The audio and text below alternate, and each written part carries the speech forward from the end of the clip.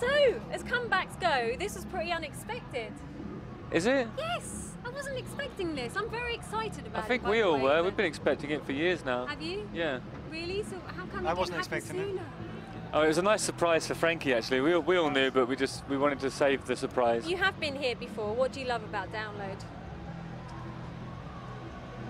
Well, it's just a great space with real heritage. You know, I remember listening to the Monsters of Rock coverage in the late '80s, and the year when Whitesnake were here, and that reminds me of the time when I was just getting into rock.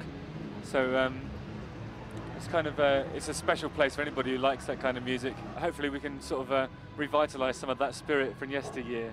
You gonna hang around, watch anyone else perform?